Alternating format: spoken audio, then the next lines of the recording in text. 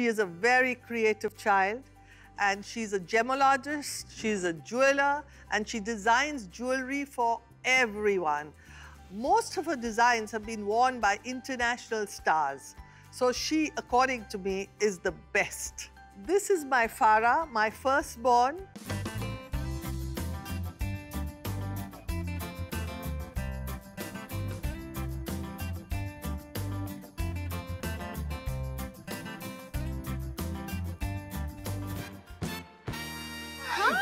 And how are you? My God, what are you doing here? Well, I'm a guest on the show, Sunil. Hi, Farah. So happy to see you, darling. Me too. Love you, love you, love you. Oh, love you too. Come, please come and So sit down. happy to be here. Yes, I know. I'm happy you're here. Thank you. You forgot to hug me? I've already hugged you. Sit down. So how are you, darling? Good, Mom. I'm just so happy to be here on the show. And I think Sunil is one person that we get along like a house on fire, right? Absolutely. Yeah. I fully agree. I'm the only one who's laughing at his jokes. You know, for once you've got two people who can't cook. Can you cook? No. So that's why, Zareen, we are great eaters. I don't know where she eats like hell and look at her weight. I eat a little bit and look at my weight. So, I mean, like, I'm amazed. I've got to ask you, where does all the food go? Yeah, you better tell him what Well, you... Sunil, actually, truth be told, I don't cook now, but I used to cook. So I actually end up eating a lot of food, but I choose healthy options. I won't eat fried food. I will eat roasted. I will eat grilled. I would eat pan-fried food, but I would definitely not touch the oily food. I live to eat. I don't love to. Yes, but actually you do love the crab curry, yes, and the certain dishes she will grab and eat. Like anything. You know, as far as I'm concerned, for me, taste comes first, health comes second. So I eat like a pig and I don't exercise. There was a natural exercise earlier, which we have stopped in many ways because people walk to school, people walk to work. Yeah. Today we get out of our house into a car, then into a lift, which takes us, we don't even climb stairs anymore. True. So if you continue eating like the way they did, and you don't exercise the way they did, even I'm not going into a gym. But I climb the stairs, what I'm saying. I eat, but I climb the stairs, and I don't take the escalators, and I try to balance out life. That's what I do. I've got to check all this out with Akhil, who's a great friend of mine, whether you actually do all this or not. Ask him. I know Let's she talk stayed about away. food, Yeah. not How did you exercise, escape? so let's How talk did you about escape her food by getting into all this? My childhood years are of all recipes that my mum used to speak to all the chefs in our kitchen. So there was always something exciting, and I think as children we always looked forward to food. Either there was a biryani, or there was hara masala chops, bagara bengans, and aloo ka bharta, and a lot of those dishes too. So when I think of this, actually my mouth is watering. And I've come to this show only because I'm hoping that you're going to feed me on the show. I will, darling, absolutely. But coming back to food, all of them say that Nani's food comes always better than in our house. How is that, Mama? I would say that Sundays are a place where we actually all meet as a family, whether in Mom's house, my house, Simone's house, Zayed's house. And there's always so much food on the table. And my mum is so considerate because she'll realize, okay, I like healthy options, so a healthy option will be made.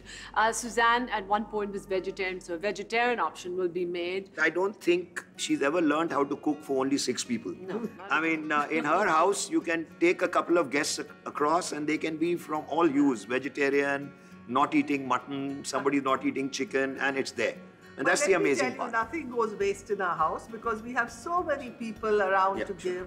And I think as my husband really feels that the more we feed people, the more barakat comes to the house, which is very important, It's same thing in my family. The only person who is a natural cook is my elder daughter, Savri. I mean, Savri has an amazing, my God, she's got, and my younger daughter, poor thing, if she bakes a cake, it'll end up like a little bit of a rock, and now she's improving. But the older one is, give her a recipe, it's like a natural. If you have a green thumb on agriculture, she just makes the most fabulous desserts, the most fabulous food. So Maya and all, everybody has learned in a way from Savri. Maybe Savri's got it from my mother, but nobody in the family has been great cooks, but Savri has. Speaking of great cooks in our family, of course, Mum is a great cook. My dad is an excellent cook. My brother is an excellent cook, but none of the women in the family are excellent cooks. That would include Simone, Suzanne, Malaika and me. But I have to say that Suzanne actually attempts to cook and she does churn out some few dishes. Yes, she's pretty good. But Simone, Malaika and myself don't cook. My husband Akil is a great cook, so that's nice. I remember we were in Istanbul recently for my parents' 50th anniversary and they all said, okay, let's cook today in the kitchen. So who's going to cook what? So everyone said, I'll cook this, I'll cook this, I'll cook that. And I was like, and I will eat. You got good chefs like this, why should we cook? Everybody can't be good cooks. I enjoy cooking, I enjoy feeding people, I love feeding people, and I feel there's so much of happiness around. Our Sunday get-togethers with my family, I would never miss them for anything in the world. I mean, we have this pool and all the kids get in and then we are all there together and it's a lovely feeling. So I really feel that if you eat together, you stay together. When we met at a friend's house and Maya and Sanjay got along together because both of them, well, I hate to say it about ourselves, they are well-read. Yes. They know much more than us in terms of knowledge. They remember a lot. They remember like all wives remember a lot. And that's what we have a trouble with wives about not remembering. And you could see the bonding starting immediately. And then, of course, they start, then when he was directing and then Maya went on to Tipu Sultan and stuff like that. But that's where it began. And every time I used to go to her house, and I don't like Western food, so I mean, there used to be a big debate between us. And would you like to have some soup? And I'd always say, I'm already in it. I mean, therefore, I don't want any soup. And I loved Indian food. But the thing was that, as I was saying earlier, our kids got together, we got together, and it was important that, and then, of course, we learned because we didn't have too many servants to iron our differences out over food.